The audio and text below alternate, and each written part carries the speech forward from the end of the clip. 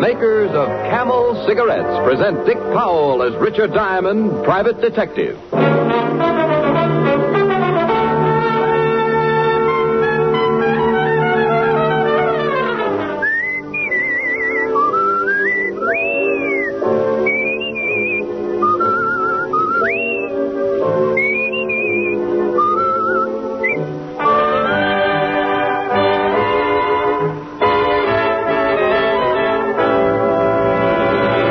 No other cigarette has Camel's rich, full flavor. The flavor of Camel's costly tobaccos. And no other cigarette gives you this proof of mildness. In a coast-to-coast test of hundreds of people who smoked only Camels for 30 days, noted throat specialists reported not one single case of throat irritation due to smoking Camels. Make a note. Think of your throat. Try Camels.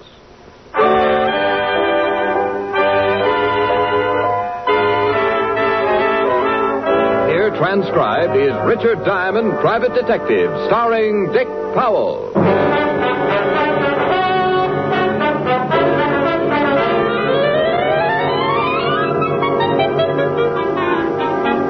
Now, in my business, I run into a lot of people, make a few friends, and a lot of enemies. I remember a few weeks ago when one of those friends walked all the way over from 31st Street to tell me about his trouble and leave me a share of it. His name is Angelino Giuseppe, and he runs a butcher shop. Little guy with a big, broad stomach and a smile to match. I met him when I was on the force. He used to stop in and buy some cold cuts or a pound of bacon. I liked his smile, and I always hung around for one of his bad jokes. But when he came into my office that afternoon, pushing his big stomach in front of him, I spotted trouble right away. The smile was gone. Well, Angelino. Hello, Mr. Diamond. Haven't seen you in a long time. Come stai? Sto male. Yeah, I could tell. Now, what's the trouble? The pig's knuckles got arthritis? Pig's knuckles? That's better now. That's more like my aunt. You always are kidding. You make it easy to smile. Yeah? Accetti. Grazie.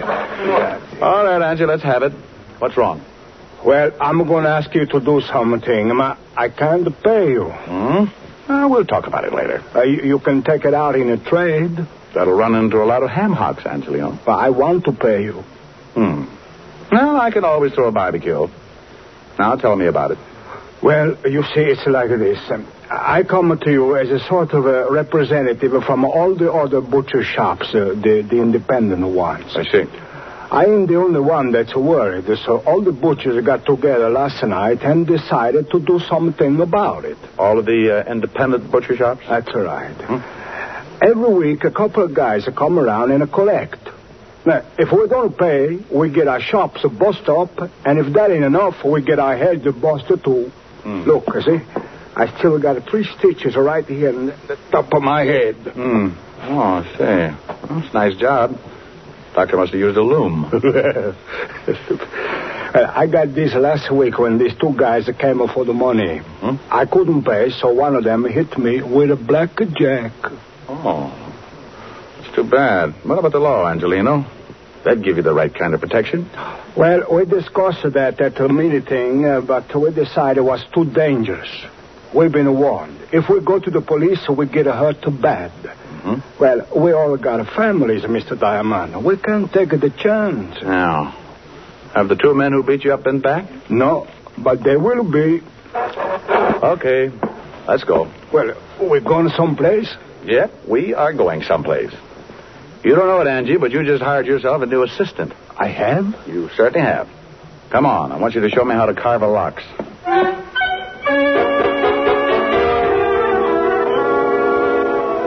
Well, that's what happens when your reputation gets around the butcher shops. I'd been telling Angelino what a great detective I was for the past 10 years, but I should have known he'd never take my word for it, so I had to prove it. We went out, grabbed a cab, and 15 minutes later, I was standing behind the butcher shop counter. Angelino handed me a white apron. I don't get it. Why you want to be a butcher? Angie, you want me to get a line on these guys who do the collecting, don't you? Well, sure. Well, I can only think of 2 ways. I could watch them and not look suspicious. Make like a butcher, Or crawl in with the ground round. Crawl in. Think of what would happen if someone looked down for the price of ground round and caught it staring back at them. Callista, that's so funny. Oh, now, come on, Angie. It wasn't that funny. Well, customer. Nothing like learning firsthand. Let me handle the sale. Well, you think you can? Sure. Here she comes. Oh, good morning, Mrs. Hennessy. Oh, good morning, Mr. Angelino. Well, business must be good. I see you have a new butcher. Oh, yes. This Mr. Hangtooth. Mr. Hangtooth. Hangtooth? Good morning, Mrs. Hennessy. Something I can do for you? Oh, yes. How much is the lamb shoulder today? Which one? What? Look, maybe you better let me... Relax, Angie. I'll make it. Which shoulder would you like, Mrs. Hennessy? Is there a difference, young man? Oh, yes. You see, this lamb here is really a ram. A ram? That's right. Hurt his shoulder playing against the Cardinals last season. We're also selling his shoulder pads at 21 cents a pound. Mr. Angelino. You'll find him hanging in the back with the spare ribs. Now, Mrs. Hennessy, if you can tell me which shoulder you want, I'll wrap it up and send it off tackle between the liver and the... Well, I never. Of course you haven't. That's the trouble with you people. Here's a nice little ram that played his heart out. Oh, by the way, the heart is special today, 11 cents a pound. Angie. She's gone, huh? Like laundry in a tornado. Well, what do you want to do that for, Mr. Diamond? She was one of my best customers. I wanted to get her out of here, and I wanted to get her out in a hurry. Just as she came in, I spotted two guys heading this way. When they saw her, they backed off. Look, they're standing across the street right now. Where? Right over there. You see them? In front of the drugstore. Yeah, that's them. It is? They're the ones that hit me. They're the ones that come around and collect. Well, they're coming again. You better duck. I'll take care of it. Well, listen, please, you be careful. They're pretty rough monkeys. Go on, Angie, and beat it. They're almost here. All right. I'll be in the back. Okay. A mile can a cigarette be? Make the camel 30-day test and you... Well, good morning, gentlemen. What can I do for you? Hey, where's Angelino? Oh, well, he's out buying some old buffalo. I'm the new assistant. Buffalo? Shut up. Well, tell me, new assistant, when'll he be back? Well, it's hard to say, gentlemen. These buffalo are in Wyoming. Oh, yeah? Carl, I think this guy's trying to be funny. You, my friend, win yourself a lamb chop. How'll you have it, with or without the bloomers? Hey, you know something, Red? I think you're right. Hey, what's your name, laughing boy? Hangtooth. Hangtooth? Oh, I'm going to have more fun with that. So's everybody. Well, look, Hangtooth, you know who we are? How many guesses? You won't need even one. We're in a hurry. We're collectors. Oh, well, we put all the scraps out and back in a can. You can't miss it. I don't like you. Well, I have a friend. Maybe we could double date. Look, let's stop the clowning. If Angelino didn't tell you about us, it's going to be too bad for you. We're here for some money. We get every week $25. Yeah, last week Angelino didn't have it, so he accidentally hit his head. We figured that all that blood would make him remember it this week. Well, I'm sorry, friend, but Angie didn't say anything about it. Tell me, what does he pay you boys for? Oh, little things. Protection, mostly. You see, if he paid us last week, he wouldn't have hit his head. You know something? I know a big, fat cop who would just love to hear all about this protection Angie's paying you for. You do, huh? Yeah, I do, huh? Well, look, seeing as how you're a new boy around here, maybe we ought to tell you first. Why don't you do that? Yeah, let's go in the back. I like it here. I listen better. Oh, you do, huh? Is that all you guys can say? Now get out from behind that counter. I want to explain the thing to you. Yeah. Go on, Red. Explain it to Mr. Hagtooth. Hangtooth. You'll have to pardon him. He don't hear so well. How's your hearing, Hangtooth? Depends on what I'm listening to. Well, listen to this real good. Seeing as how you're working for Angelino, you're going to need protection, too. So let's have the $25. I want to know what I'm buying. Oh, sure.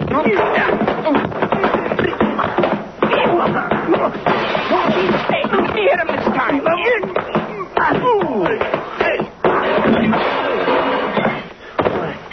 Hey, a rough one. Yeah, you're bleeding. Yeah. Want to get rough, Hangtooth?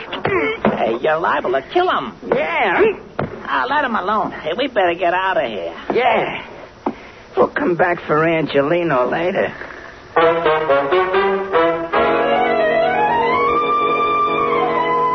Well, Well, you really can't blame brave little old me for going to sleep at that point. One I could have handled. But in that cramped space behind the counter, with both of them coming from different directions, I had to give it up sooner or later. And I did for about 20 minutes. When I finally snapped out of it, I looked up and saw 3 heads staring down at me. 2 herring with Angelino in the middle. Hey, Mr. Diamond, you're right. Oh, lovely. Here, let me help you get up. Swell. Now, look for my eyes, will you, Angie? I didn't know what to do. I guess I should have called the police. Oh, fine time to tell me. Let me sit down. Now, when I thought about calling the police, I also thought about my family. Those 2 men might beat up my family just like this. Yeah, I guess you're right. Mr. Diamond, please, you better forget about this. It's too dangerous.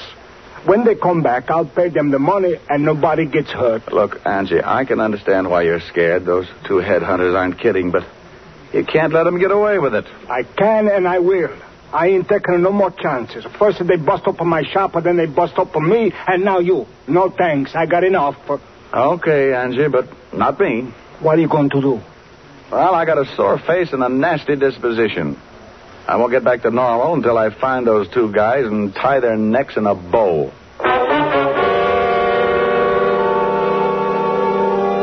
I left Angelino's shop and headed for the 5th Precinct Police Station. I wanted to look up 2 sure bets for the police gallery. One named Carl and the other Red. 2 guys who went around scaring poor little businessmen like Angelino. By the time I reached the station, the aches from the beating were making me very unhappy.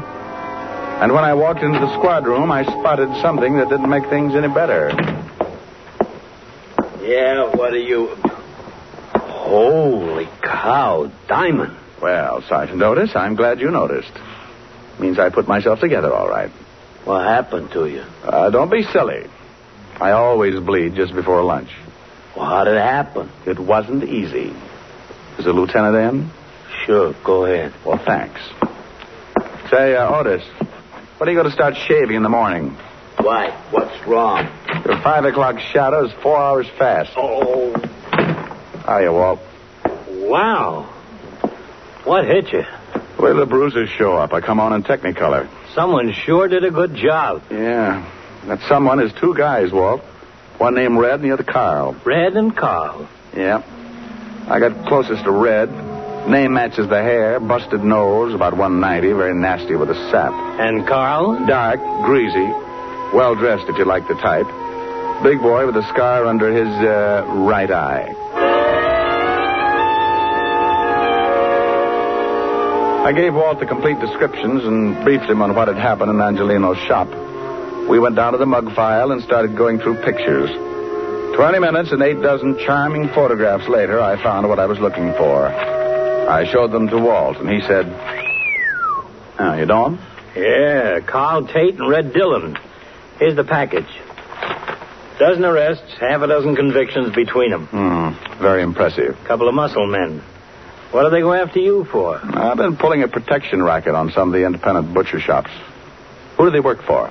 He used to work for Jack Arno before he got sent up.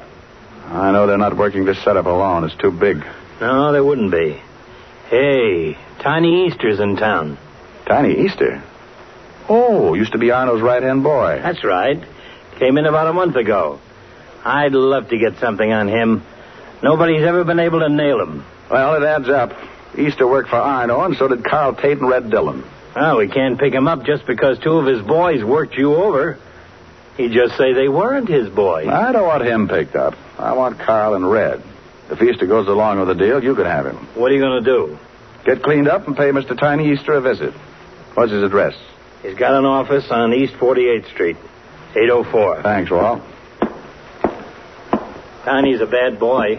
I'll take along my .38 just in case I have to spank him. I left Walt, went back to my office, took a clean shirt out of the closet, and washed up. Locked up again, went down to the street. I grabbed a cab, and 20 minutes later, I was standing in the reception room of Tiny Easter's office. A big guy with a bulge under his arm was trying to be as unreceptive as possible. So you want to see Easter? You have an appointment? No, I haven't got an appointment. I'll tell Easter I'm out here. What's your name? Oh, you're going to get hung up on this. What do you mean? The name's Hangtooth. What? I see. Now make like an office boy and tell Easter I got a message for him from Carl and Red. You're a pretty fresh guy, aren't you? Yeah, and I'm going to spoil if I have to stand around much longer. You can spoil rotten for all I care. You're not going to see Easter. He's busy. Okay. You know, you get so excited you'll ruin your stomach someday. Oh, I don't think so. You don't, huh? Skeptic. What do you want? I'm collecting scalps. How'd you get by Lefty? He's tied up with a stomach ache. Swallowed a fist. Okay, so you got muscles. Also, you got a pushed-in face.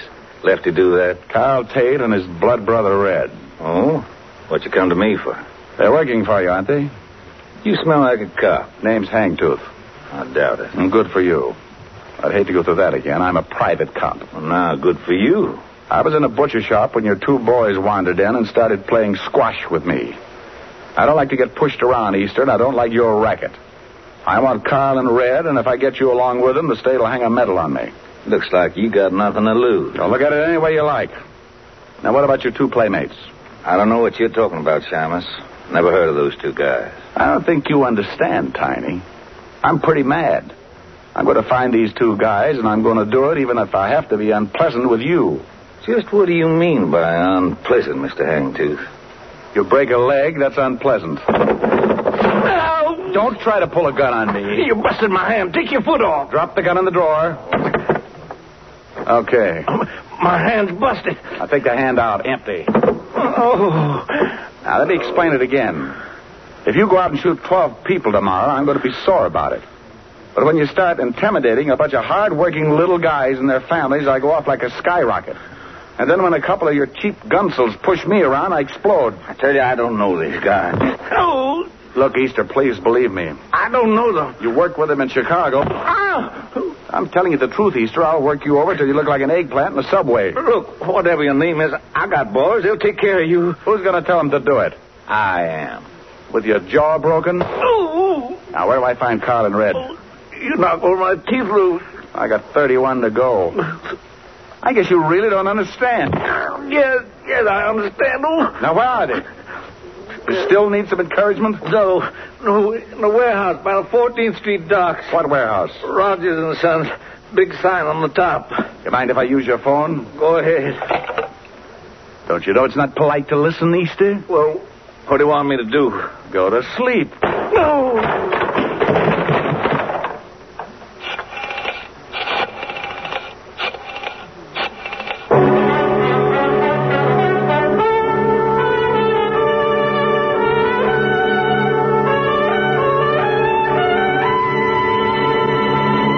Before we continue with Richard Diamond, here are a few words about smoking enjoyment. More people smoke Camels than any other cigarette. That's right. More people smoke Camels than any other cigarette. Behind Camel's great popularity are the two things that mean steady smoking enjoyment: flavor and mildness. No other cigarette has the rich, full flavor of Camel's costly tobaccos that are properly aged and expertly blended. And no other cigarette gives you this proof of mildness. In a coast-to-coast test of hundreds of people who smoked only Camels for 30 days, noted throat specialists reported not one single case of throat irritation due to smoking Camels. Make your own Camel 30-day test, the sensible test, based not on a puff or a sniff, but on day-in, day-out smoking. You'll see how flavorful Camels are and how well Camels get along with your throat, pack after pack. How mild, how mild, how mild, how mild, how mild can a cigarette be? Make the Camel 30-day test and you'll see. Smoke Camels and see. And now back to Richard Diamond, Private Detective, starring Dick Powell.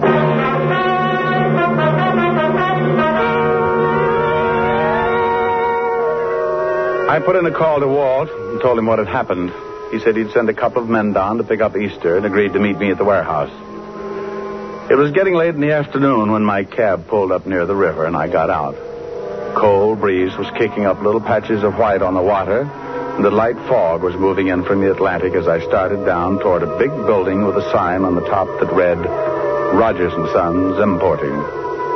The place was boarded up, but a window in the basement showed signs of recent use, so I jimmied it open and dropped down on the dark, cold pavement. I held my breath and listened. The place was as quiet as a tomb, so I moved across the room until I found a flight of stairs and went up to the main floor. I opened the door and listened again. It sure is getting cold in here. Yeah, How long are we going to have to stay here? till Easter tells us to leave. Now relax. It was Carl and Red, all right. They were somewhere in the warehouse, so I kept on my toes and moved as quietly as possible toward the voices. You want to play some cards or something? Yeah, it's okay with me. I don't know why we got to hide out like this. Because Easter said to, that's why. We gotta stay cool till he finds out about that guy we waked over this morning. Hagtooth? Yeah, might have been a cop. So what? We were cops over before. I'm cold. Look, just deal a card. Yeah? What? He did, huh? Hey, what's the matter? Boss! Hey! What's the matter? I know, that was Easter. The guy we waked over was in his office, tied him up. He got loose, but the guy's headed down here. Hagtooth? Yeah, just as Easter was going to say what to do, sound like he got in a fight. The cops. Yeah. I think we better get out of here. Afternoon, boy. Huh? Hagtooth. Hangtooth. Come back here, Carl. Oh, help me. You shouldn't have pulled a gun, Red. Since when do you butchers carry rods? Since we get pushed around by guys like you. You're the doctor. I'm shot bad. I can't take it back. They'll all be here in a minute. You're a lousy butcher. I hope Carl pays you good. I'll see that he gets the chance to try.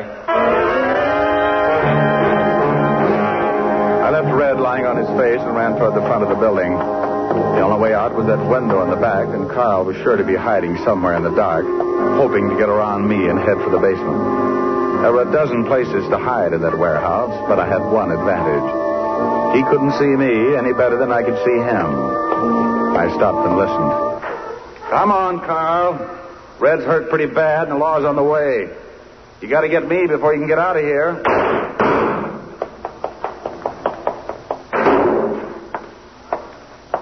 Carl. Come on, Carl. Give it up. You're stuck and you know it. Carl. I had his position pretty well spotted.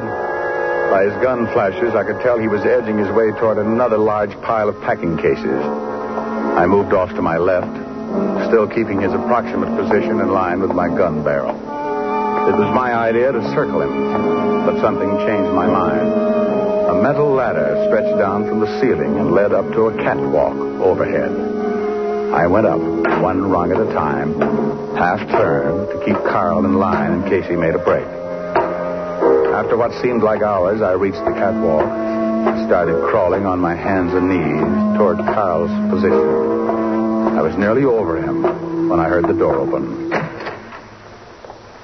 Rick! Lieutenant? Yeah? Here's Bob. He's shot up pretty bad. Rick? Come on, Otis. Think he's up that way.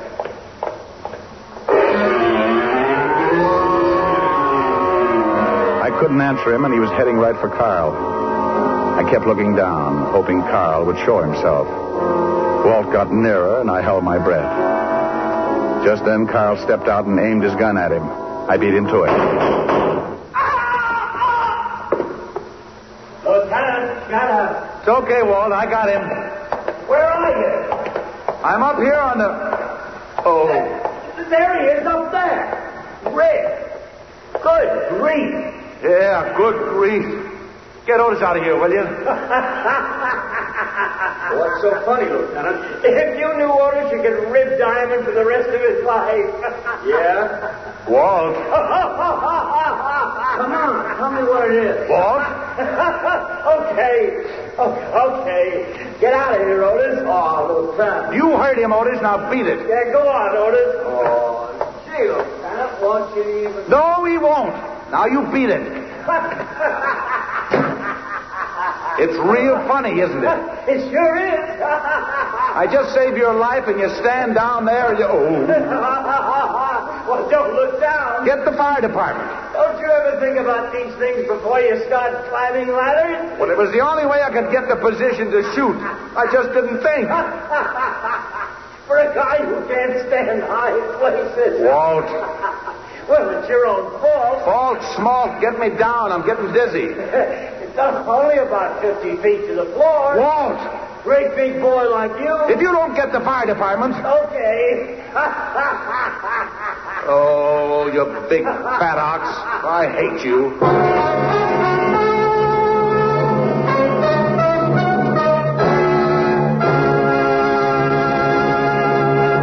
Dick Powell will return in just a minute.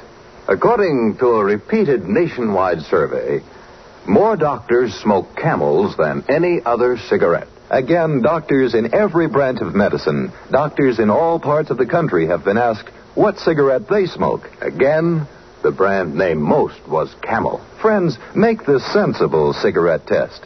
Smoke only Camels for 30 days, and you'll see why so many people say, once a Camel smoker, always a Camel smoker. And remember, your best buy is Camels by the carton.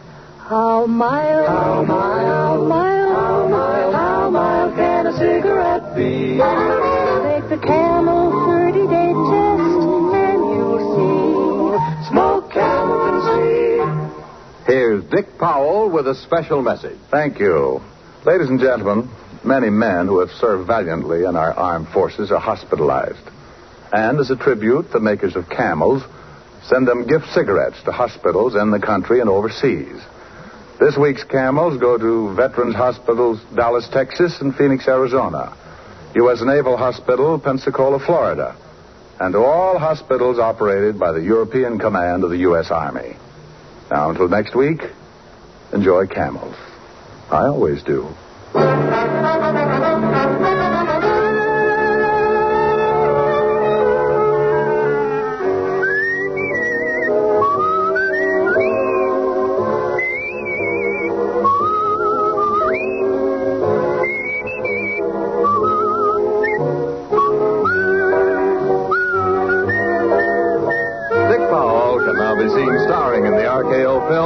Tonight's adventure of Richard Diamond was written by Blake Edwards with music by Frank Worth. Our director is Helen Mack. Featured in the cast were Virginia Gregg, Wilms Herbert, and Arthur Q. Bryan.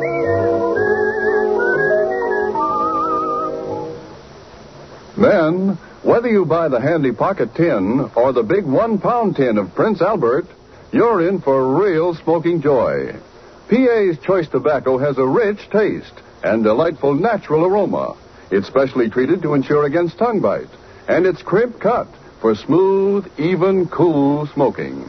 Get Prince Albert, the National Joy Smoke, America's largest selling smoking tobacco.